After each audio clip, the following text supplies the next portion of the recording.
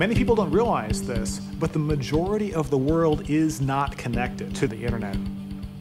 How do we get cost-effective, inexpensive, and reliable connectivity to the remaining 5 or 6 billion people in the world who don't have it?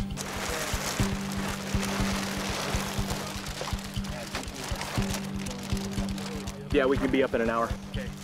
Project Loon is the idea that we could create a network of high-altitude balloons that float about 20 kilometers up, and through this network we can give the internet to the entire world. Our balloons are these great big round things, about 15 meters in diameter, but you'd have to have a telescope if you wanted to see one up in the sky. So here's the surface of the planet. From here, right up to about 10 kilometers, this is where rain happens, this is where mountains are, and pretty much all aircraft fly down here. Now, here's our little balloon up here. This is right around 20 kilometers, actually in the stratosphere. And the stratosphere is different because we tend to have layers of wind that go in very particular directions. And by moving up and down through these different layers, we can steer. So by catching the right wind, we can keep the balloons together enough to give good coverage on the ground.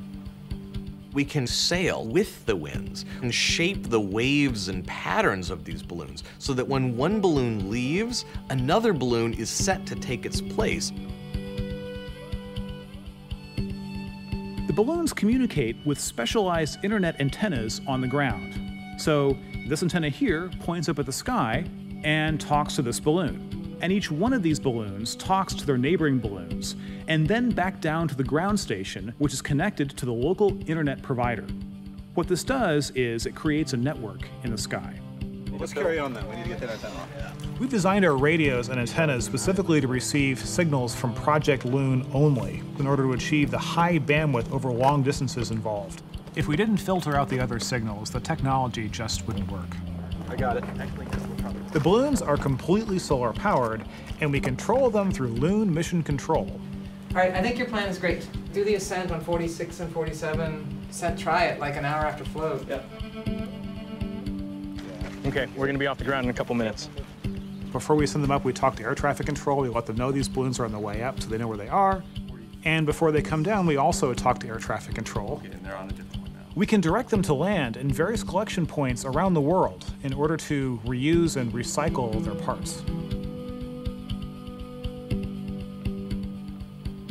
Now, we have some ability to steer in general. However, in the stratosphere, most of the time, the winds actually flow from west to east. Because the winds generally circulate this way, we typically will have bands of our balloons that will be around the world at different latitudes. So if the balloons are circling around the bottom half of the world, eventually the balloon that's over South Africa will pass over South America.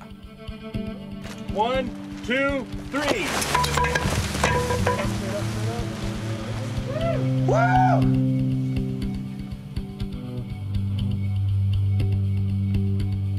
We're using the sunlight, we're using the wind, we're using all of these things to build this network in the sky. Project Loon is working to bring the technologies of access to everyone on the planet.